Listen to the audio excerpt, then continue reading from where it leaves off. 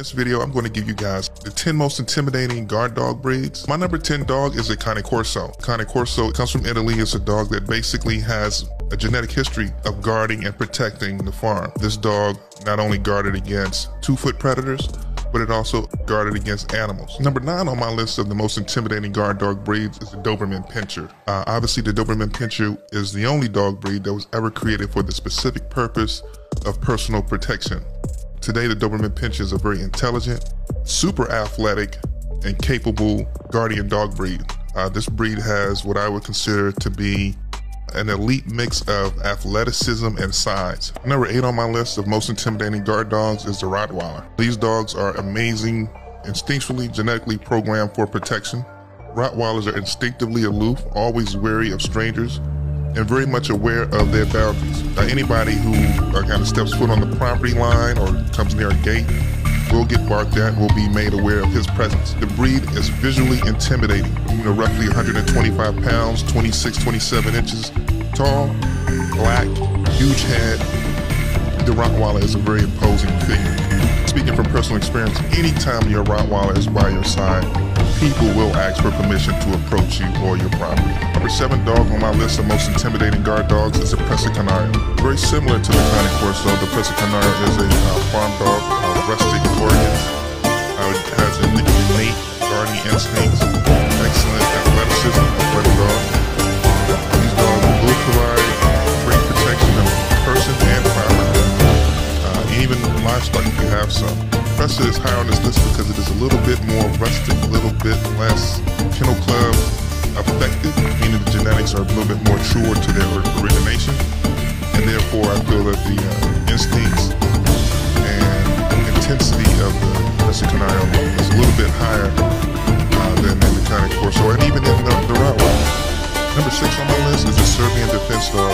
This is a recreation of the old Serbian mastiff. The breed is basically a mastiff hybrid, and recreating the breed, the creators used Serbian wolves, working Brazilian Toyjacks, German Rottweilers, Neapolitan Mastiff, American Staffordshire Terriers, and game-bred pit bulls. The Serbian defense dog is a versatile molliser capable of handling a great number of duties with ease, as well as being a wonderful urban companion for responsible dog owners. In addition to all these amazing genetic instincts and attributes for guarding, the Serbian defense dog has a very high visual deterrence. This breed is not a breed that you're going to walk up on and want to engage in any kind of altercation.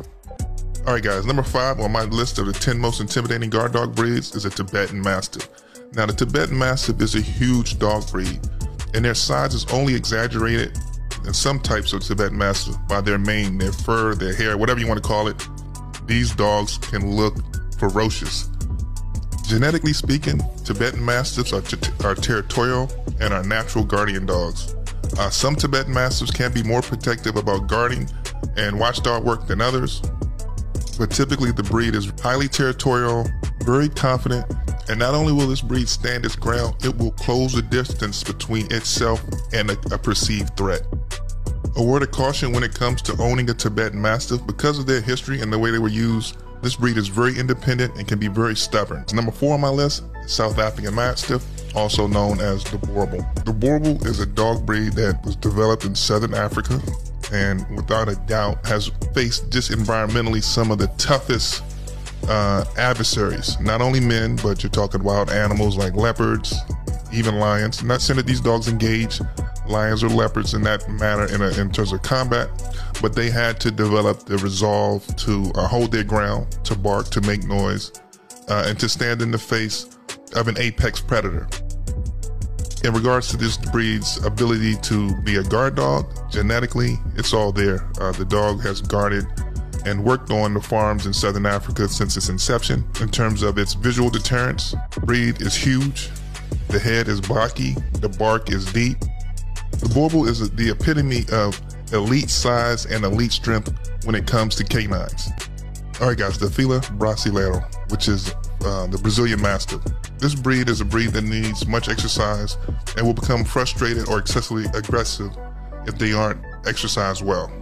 Filas were used to guard estates, and they were also used in the hunting of big game animals such as jaguar. The dogs would also work with livestock, driving cattle, as well as catching individual cattle when the Brazilian rancher needed a cattle to be caught. A very courageous dog, very powerful mastiff. It is amiable with its human family, making a very loyal and loving companion to its family. This breed is extremely dedicated to its owner. Fila will protect you without a moment's hesitation. The breed feels that is its purpose. My number 2 dog on my list of the 10 most intimidating guard dogs is the bully kutta. Now, this breed is on my list, so high on my list, based on personal experience. There has been no other dog breed that has, I would say, more so intimidated me than a bully kutta. Now, typically this is a fighting dog breed, and it's known for its aggressiveness, it's known for being territorial. It's not necessarily known in terms of its history as being a typical guard dog in a way that we think of in terms of Western civilization. Like, I don't know how trainable these dogs are, but genetically speaking, they have all the guarding instincts, very protective of their people, very protective of property, of their surroundings.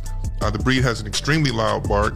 It's a huge dog, so the visual deterrence of the bully kutta is immense. I mean, you're looking at a dog that could weigh 180 pounds easy, muscle, big head, loud bark, and very aggressive. And these dogs, like I said, these are fighting dogs, so they're not dogs that are going to back down from animal or human.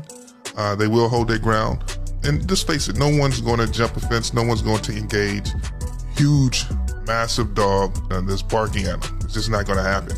Number 1 dog breed on my list, the Caucasian Shepherd. This breed historically was trained for guarding and safekeeping of herds, livestock, human dwellings, protecting them from both human and animal predators.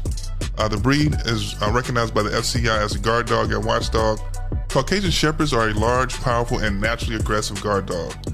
The dog is strong-willed, very loyal, fearless, capable guard dog, suitable for protecting large areas such as commercial estates. These dogs are known to work in prisons as well as working with the military. Aside from the genetic predisposition to be intensely territorial, the breed is relatively athletic. In terms of temperament, it is very aloof, very wary of strangers.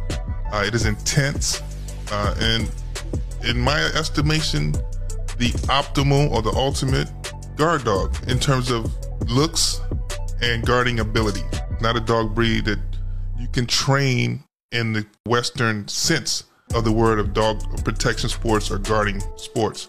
This is more of a dog that you would basically place with an understanding that the dog will form its own genetically will form its understanding of what boundaries belong to it.